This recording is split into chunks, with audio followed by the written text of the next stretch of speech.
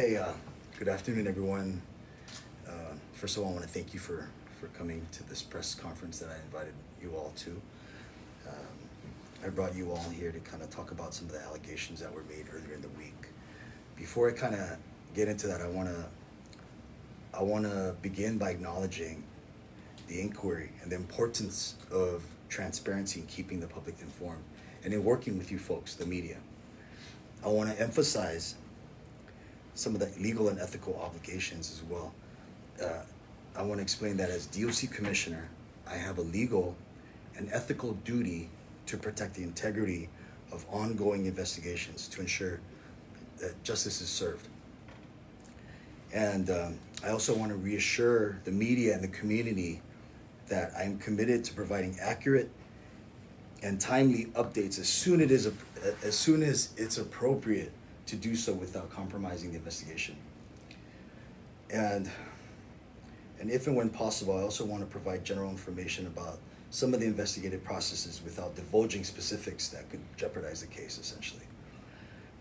And I also want to express my willingness and the department's willingness to cooperate. So essentially, as a DOC commissioner, I wear many hats. I do not have a public information officer. I am the public information officer until I have a budget to hire one, right? And that's okay. And as a commissioner, I have to wear many hats. I have to put that hat on: the commissioner, the PIO, sometimes even the director, the warden, the deputy commissioner, the captain. And that's okay. This is what I signed up for. This is what I'm here to do. But I need to stress to you folks that, when you're hitting me up at 5 p.m. for a statement, I could be in the middle of something, and I'm not going to be able to get to you to answer. All right, I understand the pressing need, and to just practice restraint in releasing some of these, whatever information that you're getting in print, making it go to print right away. Give me an opportunity to kind of get things together, because I could be working and finding it. I mean, there's so many different things and moving parts that, as law enforcement professionals and executives in this position, I can't release certain things. Just be patient. That's all I ask. Now you see the direct result of jumping the gun, right? I just ask to just stick to the facts, or just be patient, because then when you give me some time, I get to you, I will get to you. Just don't be so compelled to put it out there, right? To be the first one.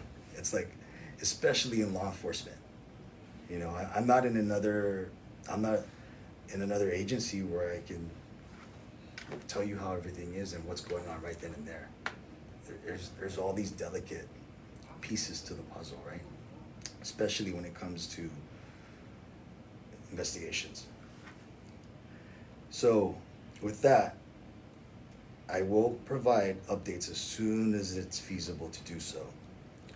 And I want to manage expectations by kind of explaining some of the details, right, that were withheld temporarily to protect the integrity of the investigation. But transparency is a priority, and I know that since the beginning, I've been transparent and open with all of you. I've been doing, my staff, my great staff here in my department are doing everything in their part of it to do things right. Unfortunately, things happen in this business. Things happen. We try to train to be proactive, but then also we need to train to be reactive. And when things are out of our control and things happen, then we need to react. So I ask the media to just practice patience, because my 80-year-old mom only gets her information from the newspapers. A lot of our senior citizens aren't tech savvy where they can go on social media or go online and read the paper. And we've already seen the direct result of that. And I just humbly ask to just demonstrate some patience. So with that, I'll open it up to questions. So Commissioner Torres, the community doesn't know what's beyond, WhatsApp messages and what has been printed already. So to the extent you're able to, respecting the integrity of the investigation, what are the facts? Who, what, when, where, why, how? Okay. The who, I know the Variety went ahead and printed out the victim's name and then corrected it online. So the victim who's alleging the act is Shayna Castro, okay? And then the other individual, the male, is Gerald Sablan. I know the way it was printed on the Variety or even in the Tribune as to Gerald being in the female unit, that was false, okay? Shayna was in the male unit. And in this one male section is where Gerald is housed by himself. And thus they are separated. My staff found Shayna in the male section, okay? And then they immediately did a lockdown of the facility, okay? And my internal affairs, fortunately, was on shift at the time. As they went to go and question Shayna, and these are some of the findings that I'm going to release, okay? As they went to go question Shayna, she was caught throwing intimate letters between her and Gerald Sablan in the toilet. My staff was able to retrieve that. And then also, in interviewing Gerald Sablan went ahead and provided a bunch of the intimate letters between her and Castro. As soon as I was called when this happened, my staff took Castro to CHC emergency room, and that's where I went to go meet with them. As they were waiting for her to be seen by the nurse practitioner. Okay, a rape kit was conducted. DPS was notified. I was there for a couple hours just to talk with my staff and really find out what happened, what transpired.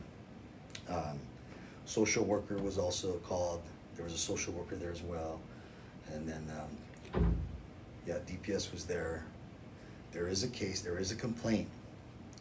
Okay, there's a complaint that was made. We have a blue card that Shayna had submitted. And then right now it's still ongoing, okay? The case is still ongoing. Those are some of the findings that I'm gonna share with you. And when and what time? The date and time? This was last week, early Thursday morning, late Wednesday night. And where she was found, females were not allowed there, only males? Yes, females were not allowed. The next question. I mean, there's a female section and there's a male section. They're separated. This is not co-ed. So the next question is, how was she able to get there? And that's where, given that it's still pending investigation, I'm not going to comment on that. Yeah. But the nature of it, some might assume, and I guess this is where we get to the real fact-checking, is did officers allow it to happen? Could she have done it on her own, or is this an environment where officers had to be involved because of logistics or movement? With that also, I'm given that it's still pending, I'm not really I can't comment on that. It's not allowed. Staff are not allowed to allow genders visiting each other in each section. That's not allowed. That I can say. Okay, they're separated, and each section has an officer. So, those cross-gender visits aren't allowed. All right, and then my last question before passing it on is, what's being done now? What have you changed, if any? Are any officers, no longer working here, or what actions have been taken to respond so it doesn't happen again? No, sure. I have, given that it's still a pending investigation, I have 3 officers who are on admin leave. So, until we wrap up this investigation, then I could, you know, I could brief you on more of the findings at the end. But yes, 3 staff are on admin leave. And we've also made some, and again, this is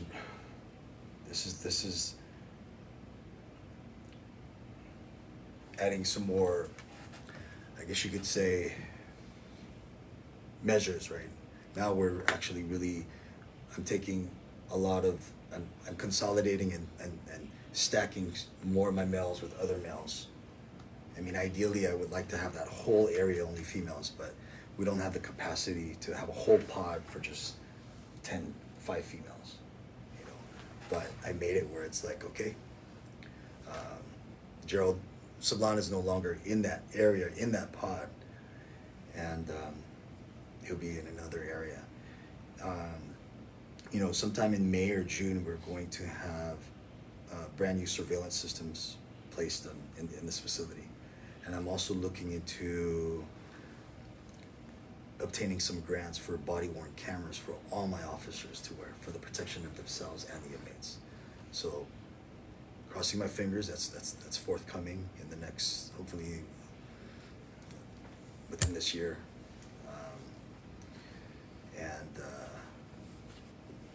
Yeah. Some So questions? I have a question. Sure. So do we have a surveillance system in that area where it happened?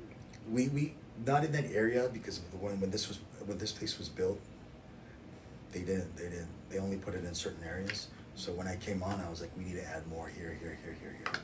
So, and from my understanding, that was, they had already identified funding, but then I kind of pushed it through when I got here. Yeah.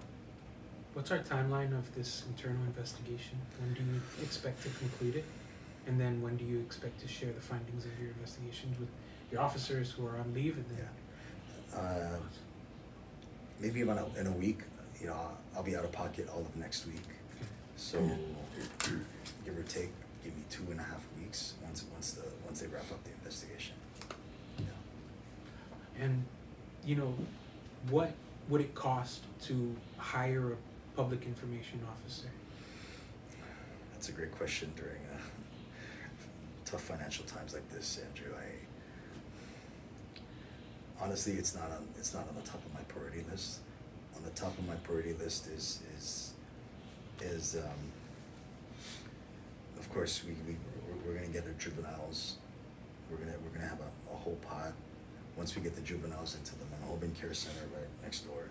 So that's gonna be opening up in May 6th. So you folks are all invited to the blessing of the Manhoban Care Center, and then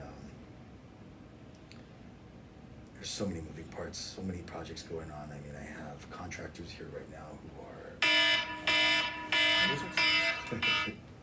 I have contractors here right now who are working on the fire sprinkler systems, and then we're going to be working on replacing a lot of the HVAC, and then adding on to the surveillance camera systems as well. All right, Commissioner, I have a question, and Sure, just so we can clarify, you mentioned that the victim made a complaint with DPS. Can you tell us what the complaint entails? Unfortunately, it's a complaint. There's no charges, not yet, and so I don't know the specifics. So I don't want to talk on. But that's something. she made a Should have complaint made it complete DPS. against the other inmate or against like DOC or? I'm gonna have to get back to you on that one. But I know a complaint was made. I don't want to say something and then, on the top of my head, but a complaint was made. So maybe I'm making the allegation already. Are you able to disclose the names of the officers? No, I'm not. Can you tell us if they are at least like seasoned officers or if they're fairly new? I would say a mixture of both. Right? A mixture of both.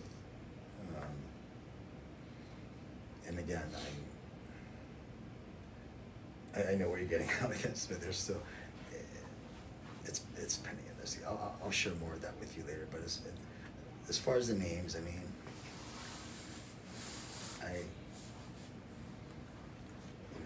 it's a small island. I let me handle my staff. Let me do what I need to do. Yeah. Commissioner, you've had a few incidents in your first year alone. I know it's not unique to DOC in the sense that issues like this happen across the nation. It's been well reported on. But what is your comment on everything that has transpired from the escape to this allegation? Are things okay here at DOC? Or why don't we start from when we found a whole bunch of cell phones and drugs, right? With that finding, I mean, those were a lot of cell phones. In my 24 career, that's never happened in my career. But for that amount, and to have the partnerships with FBI, HSI, they've been super helpful, DPS as well. I mean, with a lot of that, and what I would share with that is that with everything that was presented, that was going on since 2017. 17, 18, 19, 20, no, 18, 19, 20, 21, 22. 5 years. 5 years before I got here, this thing was done. And yeah, you know what? We caught it on my watch. And that's not taking anything away from, I mean, hey, I'm dealing with it and I'm addressing it. I'm addressing these things as they come. Yes, there was an escape. And I dealt with it accordingly. I was boots on the ground with my team, and we got them within a few hours. Nobody was hurt. And we're going to learn from that. We had an after-action review team the very next day with all the partners who were involved. And we're going to be better because of that. And then, situation like this. Hey, things happen. Human error, negligence, I get it. We're handling it. I'm handling it. So let people think or say whatever they want to say about me and my leadership. I'm taking care of things. And I can sleep at night, and I can look at myself in the mirror and know that I'm doing my best and my staff are doing their best. And that, you know, we're throw on top of that the rehabilitation, evidence-based practice programs that we're doing. Throw on top of that the refurbishing and renovating of the kitchen. Throw on top of that we want to get a recycling program down.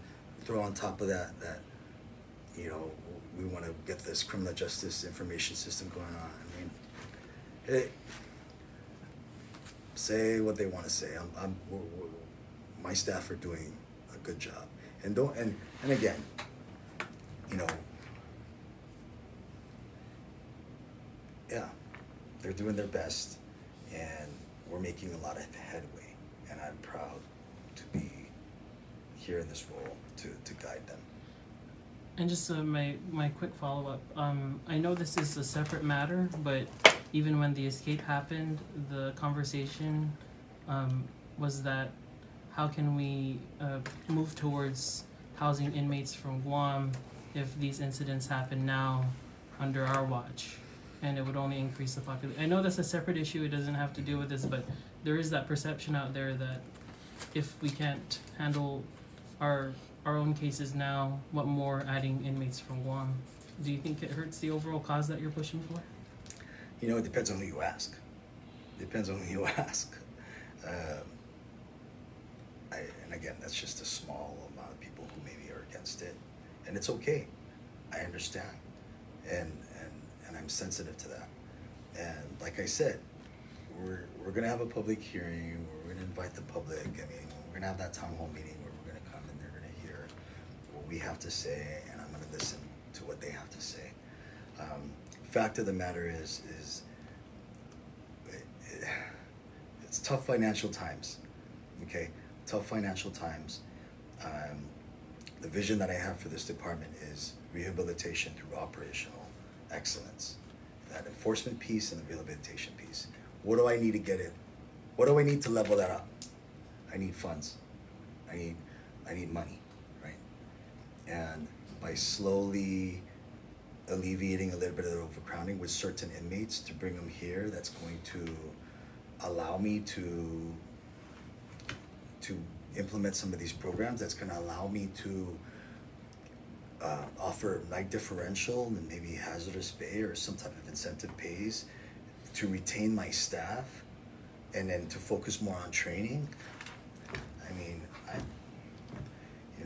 and not only that is I'm not doing this blindly. I'm bringing in key individuals to come to some of these working group meetings to kind of discuss about the court. I've invited the courts, the chief prosecutor, the public defender's office, some of our legislators. I'm doing everything I can to kind of involve people and to hear what they have to say. I'm also reaching out to our Vice President Josh Tawal. I'm sorry, he's the treasurer for Correctional Leaders Association, who's an expert with inmate and transfer programs out in Idaho. He's an Idaho director of DOC out there. So I'm just trying to be as resourceful as I can to gather this information and see if it's something that's feasible for us to do, right? I mean, at the end of the day, it's also less of a burden on the taxpayer, right? And then it gives us an opportunity to also help out some of our other local agencies. So at the end of the day, I'm just trying to help. I'm doing everything in my power to help, not just my department, but our people. And that's where I'm at with that. I only have one follow-up question. So, you in your findings, you stated that officers, when they caught China in Gerald's cell, Gerald was able to speak with officers about the letters that she was throwing away. Did China get to speak with any of the officers about her allegations about? Yes. What was her allegation against Gerald? I mean, just the allegation of rape. Right? So she did allege rape. I mean, that was what was reported in the Variety the very next day. I mean, they went ahead and published her name too right off the bat. You know, and again, I'm going to take these matters seriously, but when the expectation from you folks is, hey, I just ask people to be patient and don't be so rushed to print stuff, because then this is some of the results, right? And we want to stick to the facts, right? I want to go visit my 80-year-old mom, and my mom knows the facts and not questioning me, right? Many of our uncles aren't tech savvy, and they do depend on reading the Variety and the Tribune, you know. And then this is me to ask, and this is me communicating with people that I meet. Hey, let's demonstrate some objectivity in reading, or just not being too quick to judge, right? It's kind of wait for the facts. Let's give the commissioner some time to respond, right? And I just ask you to just kind of put yourself in my shoes for a minute. I'm nonstop, and I'm doing anything and everything, and we're doing our best. Sorry, Commissioner, I just want to make sure it's explicit. So how did the reporting impact your investigation? How did it impact my investigation? It's more my stance in the misinformation, right? And the fact that I wasn't ready to really share any findings with you, because I'm in the middle of doing many other things, right? I mean, but then, you know, as you now it's a Friday, now I can kind of share some of the findings, right? It gives me some time to really verify some of the findings and look at some of the reports instead of just going on based off what, right? I'm not at that point where I could just release it. So as far I mean, as you're giving me time now. I mean, I probably could have brought you guys in yesterday, but you know.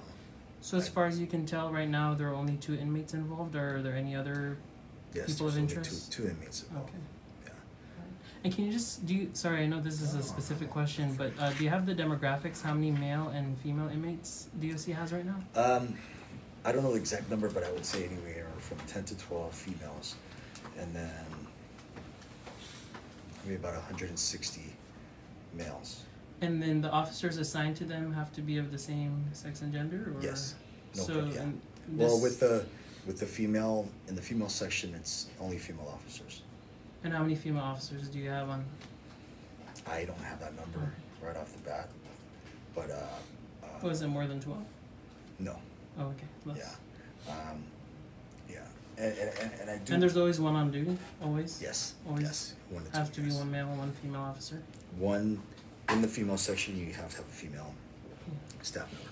Okay. Yeah, a male staff member can't work. in And the so, female of the 3 you mentioned, at least one of them is a female officer, or are all of them male officers? section. One of them, I mean, it's you could assume one of them's a female, right? Okay. So 2 male officers and 1 female officer are the ones on. Perhaps. Yeah. Perhaps or yes. I want to be sure. Yes. Yeah. Yes. Okay. One female. One female, 2 males. Okay. One female, 2 males on admin duty, and that's all I can really comment on until the investigation is complete. Yeah. Thank you. Can you share? Are you going off island for official or personal? I'm going on off island official for criminal justice workforce of the future convening that I was invited to from the U.S. Department of Justice. Maybe you can share what you expect to gain from your the conference. Sure. I have the invite in front. This is all on their dime, not on the CNMI taxpayer. They'll be convening in Wichita, Kansas. It's I guess they're bringing in directors, commissioner secretaries, people in law enforcement or in the criminal justice field to kind of identify existing career pipelines along with current and foreseeable shortages and gaps. The analysis will be presented at the beginning of the 2-day convening and serve as a jumping off point for discussions. Topics will include implications of culture on recruiting and retention, rethinking talent and acquisition, bolstering existing career pipelines and creating new ones to prepare a modernized future criminal justice workforce that can adapt to the public's changing expectations around quantity and quality of service delivery. Other topics will include inclusion and setting priorities for public safety services and the extent that people delivering reflect and are prepared to serve that public. So it'll be interesting. It'd also give me an opportunity to kind of see what other states are doing with their criminal justice information systems, because it's a grant that we're going to be submitting for through CJPA, which in my mind I feel like we have a good shot at.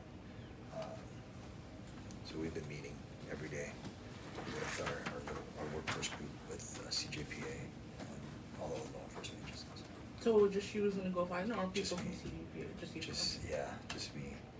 I don't know, maybe you might have a little bit, I don't know who else was invited in our Commonwealth. Thank you so much. Yeah.